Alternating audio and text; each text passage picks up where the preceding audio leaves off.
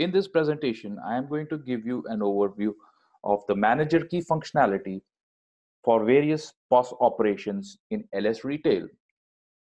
So what is the purpose of manager key? So you might have different staff in the store, like a cashier or manager or executives. You would want the access to be only with the manager and not with the cashier. You would want the manager to log in to be able to proceed with the transaction. For example, for returns, you want the manager only to process that. Or another example would be negative adjustments. You would want the manager to log in before they are able to process that. Another example would be some of the tasks related to a tender, maybe the tender operations like the end of day or printing Z report or X report. So all these are like if grouped in a menu, and if you want only the manager to have access to that menu, that's also possible. This is the feature that's available in LS Retail. There are different areas where this manager key can be enabled from, and that would trigger the functionality. First, start with returns, and the approach I would take for is that first I would show you the setup, the back office, and then I would take you to the POS interface. So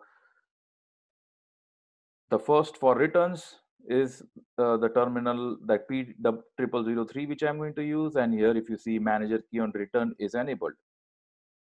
Now once I have done that, I'm going to show you the interface and login. Now over here 201 is configured as a manager, so you should see all the options, and 202 is configured as a cashier, so not everything would be available over here as for the configuration. So I'm expecting the cashier would not have the permission to return as we have configured. So logging in with 202, and if you see this refund button is disabled already. Now even if I go to the transactions, and from there, say for example, I'm going to select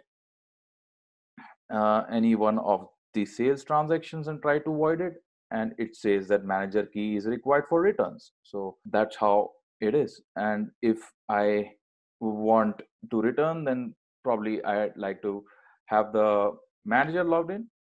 Now this is like a demo database, so password is not there. So ideally in a real life scenario, the password will be there. So if I'm clicking on OK, you see the option is enabled. All right. So the next scenario we are going to see is negative adjustment. There is a functionality to register negative adjustments, but for this we are going to see it differently. Like there is going back to the menu. So I am going to just log off and log in again with 202 to show you. So negative adjustment is basically a command which is used. So I'm just going to the button to show the command quickly to you. So this is the command which is used, and we are going to enable the manager key at this command level. So if anywhere you are using this command, it would ask for the manager key. So this is the POS commands. I've already opened it. You see the negative adjustment which was in use, and here is the manager key that is enabled. So the system would not allow me now, but then the moment I'm going to log in with the manager ID, and it's enabled for me and ready to use. All right, so I'm just going to quickly cancel this to have an info code. So next I'm going to cover is scenario where you want to, for a specific tender type, like if you want to have only the manager process that kind of a payment, so you can do that. So in my example, I have considered the customer account as a payment that would want the manager permission or login to process. So if I have to go to the setup, so the store, I'm going to the store. From the store I'm using is this one, and I'm going to quickly navigate to the tender types, and from the tender types I'm going to the customer account. If I'm going to the card, and if you see here, I have enabled the manager key control over here. So this requires to have the manager logged in. I'm just going to log in again with 202. Manager no with all these options disabled. So I'm going to quickly bring in a couple of items here. Then I'm going to select the customer, and I'm going to pick up any customer here. I know this may not be relevant items here, but for the purpose of presentation, I'm going to click on post to account now, and you see the manager key is required to use this tender type is what the message is, and this is controlled from the tender type, the functionality we just saw a couple of minutes ago. All right, so let me just avoid this so that we can proceed with the next scenario. Now, the next is the ability, if you want, like some of the POS operations would be like if you want to, or you have a report like an inventory valuation report or some page that shows you the store sales, and you don't want that to be available to everybody but the manager. So that's possible. So in this presentation, what I have, store sales. Now I'm going to the properties of the button, and I'm using this command called as run object. What is this command doing? So here I have mapped that run object is going to run the page and the page ID, and this would actually, the intention would be to show the store sales.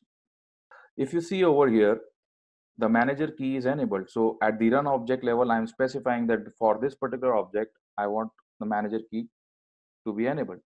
Click over here, it says manager key is required for this function. That's what we wanted.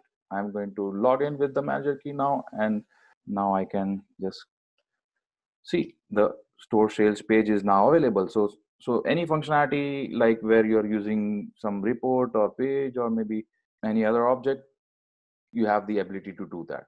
Last scenario which I'm going to show you is menu access. So like if you have a menu defined, if you have maybe, as I pointed out earlier, maybe a tender operations button which you have multiple buttons grouped in that, or maybe this fashion button which basically is wanting the manager key. If I'm going to this button, it is defined as a there is a menu called menu for which is defined, and if I'm going to go to that menu, click on view, and you see the manager key is enabled over here. So at the menu level also this is possible. I'm just going to go back over here, do a manager login with 201, and then just try that option. So you see now I'm able to view the items that are part of this menu. So this is again a very good feature that helps that kind of a segregation. That's it. There are other features also like the staff permission groups, which gives you a more detailed configuration to control all these things. But manager key is like of these areas like we discussed, and comes out to be very handy and useful. That's it for now. If you have any questions or requirements, please feel free to contact us, and you know where to contact. Thank you. Thanks for watching this Archer Point video. If you found it helpful, make sure to check out our website and blog at www.archerpoint.com. Additionally, if you have any questions regarding our products, services, or information in this video, feel free to email us at info@archerpoint.com. Thanks.